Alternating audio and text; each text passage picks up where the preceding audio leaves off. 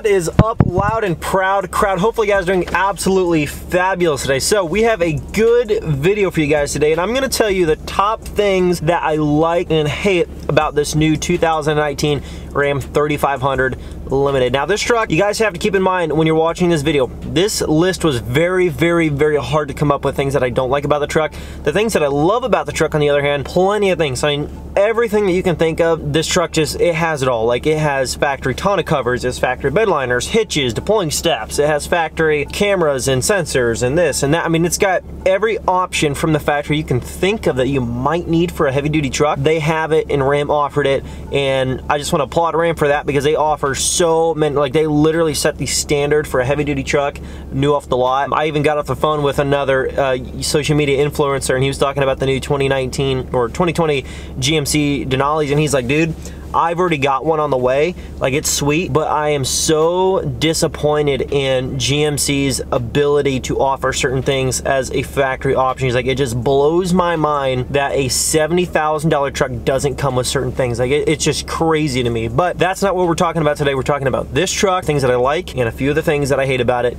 Let's get into the video. Now, in terms of the things that I love about this truck, there are just way too many things to list, but I'm gonna go off of the top handful of things that really stood out to me in terms of making this truck more usable, more enjoyable, and just a more practical truck for the people that are doing, let's say they are using every feature on this truck, which they will come in handy. There are a lot of features on this truck that you might not think you need because you don't use your truck to its maximum potential. But if you are one of those guys, not saying I am, but if you are one of those guys that, let's say, live out of your truck and you work that thing day in and day out, this truck may just be what you're looking for depending on your application, and they have literally nailed everything that you might and might not need. And let's get into this list of the things that I like about the truck first. The color match option for the bumpers, front and rear. I love the color matched bumper option. You can see that they actually did a really good job with the new bumper on this truck. It actually looks really good. Now, of course, I'm not necessarily a huge fan of all the plastic around the plastic, but I know why they did it. It's for the sensors and stuff like that. Everybody has a preference. Just for me, that thing's not, I'm not a huge fan of, but I do like the color match bumper. The LED headlights in this truck are incredible. I mean, the 4th gen that I had was a LongHorn. It was a pretty high spec'd out truck, but it did not have LED headlights, and this makes a world of difference driving at night. These things just, they really light up your world. I mean, it is just crazy how much nicer these headlights really are compared to the previous generation of truck. The deploying running boards. I love the deploying running boards, but we're going to get to some reasons why I don't like them so much in just a little bit here. Rear step for the bed. You guys will find out here what I'm talking about. There's a step right here. Now, Chevy does this thing where they put steps in the bumper, which is cool. Let's hear boots are dirty, this, that, and the other, whatever. I like my bumpers to not be full of mud and junk, but they have this little tab right here. You can just put your foot down on it. It's very simple. You just kick down, and you got a step that hides up out of the way. And then you can step on it. I mean, you can put 3 people up on that step. I mean, that step's not going to go nowhere. It's an awesome step. I've actually used it a lot already, getting in and out of the bed of this truck to get gear from a hunting trip, get it out of the bed of the truck and get it out into the cabin. And it's just a really useful thing, honestly, when you're getting in and out of the bed of the truck, especially on a dually, especially if you don't have stance. But because the dually, there's so much fender here, you can't just like hop on the tire and, you know, lean in. It's actually really a pain in the butt. 360 cameras on this thing. Some people might not think a 360 camera option is necessarily a necessity because you don't need to have it, but on this truck, once you have them, you'd never want to go without them. This truck, I can park this truck inch for inch into the tightest, smallest spots, and this truck will be so nimble as to make it into all those spots, not just because of cameras, but the sensors and letting you know where you can and cannot go. It's quite impressive, if I'm being honest, and it really is just amazing. I mean, these cameras, there's a camera under there, there's a camera under the A in the front of the truck. There's another camera under the mirror on that side, and then there's a camera in the bed by the cargo light, and then there's also a camera on the tailgate, and I'll show you that right now.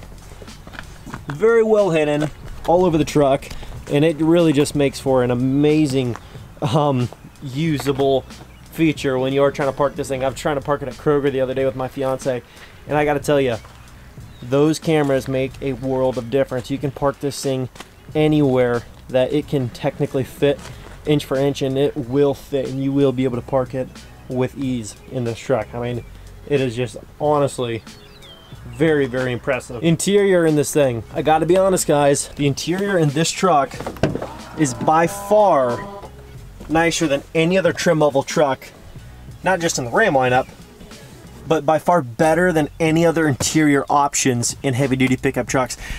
Like I said, I talked to another social media influencer. A lot of you guys may know his channel. He was talking about, you know, the difference in the GM trucks and how he's disappointed in what they offer and the trim levels and what you actually get for the money, like, and all that stuff. And it really does speak volumes when you see the interior that Ram offers in their trucks, and like they have that badge that says the new standard of luxury and leather interior. I mean, this truck is just loaded out, super nice, and not just the leather and stuff, but the display, the interior features, the stuff that you can and can't get in this truck is just night and day from like GM especially. But Ford's coming close, but not quite. This truck still, you don't know what Ford's gonna come out with next. You know what GM's coming out with next, that's already been released, but in terms of Ford, I don't know. But this truck is definitely, as of now, the nicest interior truck, heavy duty truck you can buy on the market. I mean, it is just ridiculous how nice this thing is. USB chargers for Apple, Android. You got a 115 volt outlet there. You got obviously your climate stuff back here for your AC and your heat. You've got heated seats in the rear. Very nice, very nice. I mean, like I said guys, it's just really, really hard to beat the interior and all of the options that this truck has. It's just really incredible. And again, just a huge shout out to Ram for really making just one of the nicest, actually probably the nicest heavy duty truck that you can buy right now. I think they really listen to a lot of their consumers that buy these trucks new, that actually work them, and they really let them know some of the things that they would like to have, because, like, you know, there's people out there that say you'll never need a truck like this, it's way overkill, you'll never use it. But when you are, let's say, that rancher that hauls cattle every single day, or you're hauling massive loads of hay or grain or, you know, whatever, I don't know, I'm just trying to come up with ideas. When you actually work these trucks, you realize how crucial and how nice it would be. I'm talking about big time farm operations. You realize just how usable a lot of these features are and how they could really just make your life a lot easier by having them. Like I said, there's going to be people that argue it, but I'm just saying, if you were in those shoes of those people, you'd realize just how many of these features that you are thankful that you have when it comes to the situation where you actually need them. This truck has Wi-Fi. It has a Wi-Fi hotspot built in. You can actually add that to your plan monthly, paying on this truck, and you can actually have Wi-Fi. Now, for a lot of people, that doesn't make any sense, and when it comes to the topic of ranchers and farmers and people that work these trucks, I don't know, maybe a lot of them, if they're out on the job site and they're giving people quotes or doing research and trying to crunch numbers, or they need internet, that's a really great feature. But especially for me, being the situation that I am, being a vlogger, a YouTuber, a social media influencer, a Wi-Fi hotspot in a truck like this is actually really nice and more usable than you might think. Something else that I noticed was super cool, and I don't know where the light was coming from still, but a turning signal LED bulb. I don't know where it's from, I don't know where it came from, but when you turn on your turning signal on this truck, there's some LED in here that like beams super bright directly at like a 45-degree angle out to the side of the truck, 45 to a 90, somewhere in that range, out to the side of the truck, and you can actually see where you're about to turn before you can actually see where you're about to turn usually. So like for the most part in my 4th gen or just any other vehicle in general, when you turn on your turning signal, you can't really see where you're about to turn in the dark, but this thing lights it up like a stadium. It's technology that's already been out, but Ram just put it into this truck, and that's why I'm bringing it up.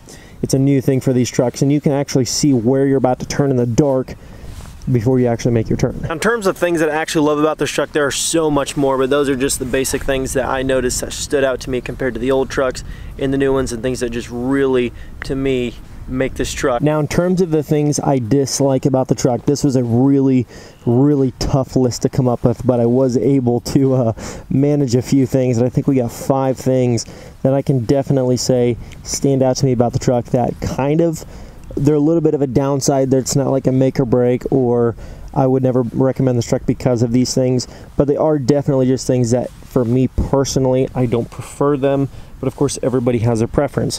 When it comes to the grill and the hood, you can see this. Now this is obviously, it's plastic, it's just plastic chrome, but you can see this grill, you can just kind of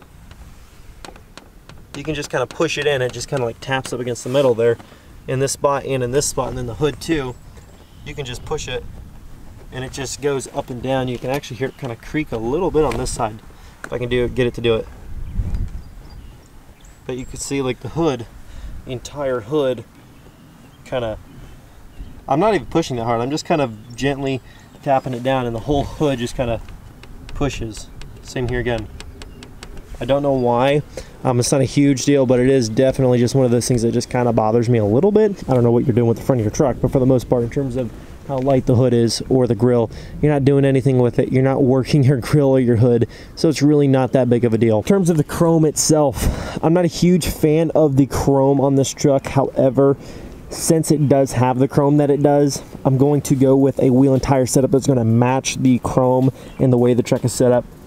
But for me personally, now they do make a sport appearance package that is completely blacked out, and that's one of those things that's kind of like, this is something that I dislike about this particular truck, but it's not necessarily a deal breaker because Ram does still offer this as an option, at least in some of the other trim levels. They make it an option that you can get. But I don't really love all of the chrome on this Limited. It's got it all over the grill, the bezel all the way around. It's got the mirror caps, the badging along the side here, the door handles, a little bit around the 3500 badge. Again, not a huge deal, not like a deal breaker, and they do still make an option where you can get everything blacked out. I don't know about on the Limited, but at least on some of the other trim level trucks. Just for me, I'm not a huge fan of all that chrome, but at least they do have the color matched bumpers front and rear to really kind of balance it out a little bit more. Now we're kind of doing this not in any particular order, but I'm going to get to the last thing that I dislike the most about it. That's going to be the final thing. Now, another thing that I'm not a huge fan of, the plastic all the way around the bottom of the truck. I don't know why. I've never seen this on any of the other trucks. Maybe it's a protective thing. They're trying to protect from black chips and stuff. But, I mean, there's just plastic all around the bottom of the truck, bottom of the bumper, which I think in terms of bumpers, that's kind of normal. But definitely all the way around the bottom of the truck, just a lot of plastic. Just plastic, plastic, plastic. I don't know why. Not a huge fan of it, but I can live with it. Plastics underneath the hood. This is gonna be the next thing on my list of things that I'm not really a huge fan of. And like I said, guys, this isn't necessarily a make or break type of deal because some of this stuff can be fixed. You can take care of it yourself. But let's get into the hood here. I'll show you another thing that I don't like, and that is how much plastic there is. Like when you first pop the hood, unless you're a taller guy, this is eye level for me. You can't even see your engine unless you get up on your tiptoes and reach. You can see your engine, but there's so much plastic. There's just plastic, plastic, plastic, plastic, plastic everywhere. I mean, just plastic stuff. Clipped on plastic, more clipped on plastic. I mean, just everywhere. Like they put it all over the place. Now, is it a huge deal? No. But I don't really think it was necessary. But you know, what do I know? Just for me personally, I just think there's just too much plastic going on. But then again, I don't, design and build trucks, so maybe there's some kind of reason for it. But for me, I just don't see it. Last but not least, the number one pet peeve that I have with this truck is the running boards, and I'll show you exactly why. Now, ordinarily, when you get running boards that deploy on a truck, what are the first things you think of? You're like, great, I have running boards that hide, so they're not going to be covered in mud and ice and water and snow all over the top of them in the winter when you're out mudding, you're off-roading, you're out, on the farm or whatever. You have nice, clean running boards, so at least when you open your door, you can step out, you get on a clean running board, getting in and out of your truck. Not the case, which is kind of a concern of mine.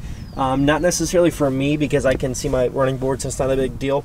But for example, my grandfather, he's got fixed running boards on his truck, and one of his biggest pet peeves is they're always dirty, or in the winter they're coated with ice or snow and stuff like that. So he has to go out and try to clean his running boards, because sometimes he'll step out, he won't even look, and if his running boards are covered in ice or snow, you can slip and fall. It's just not a very safe thing. Now, granted, these are bigger running boards, they're more sturdy and heavy duty, but there's no protection back here to keep stuff from getting on your running boards. So every time you drive this truck, if you hit a mud puddle, water puddle, it snows, you're driving in slush and sleet and stuff like that. I haven't done it yet, but it will happen. It's the same thing will happen. Your running boards are just going to get caked with mud right where the most used spot on the running board is going to be. Right through here where the driver is going to step on it. And if you look back behind here, you can see if they would have just brought the fender liner down a little bit more, I'm talking like 3 more inches, it would have been down just far enough to protect that running board and not have that issue. Now, of course, this is not a standard option for every truck to have these running boards, but since it is on a limited, a very common thing, it's kind of annoying. And you can see where these go up here, and I'll show you the problem. If you see the problem right here, I'll get down so you can see it a little bit better. This is where the liner stops right here, and all of this is open.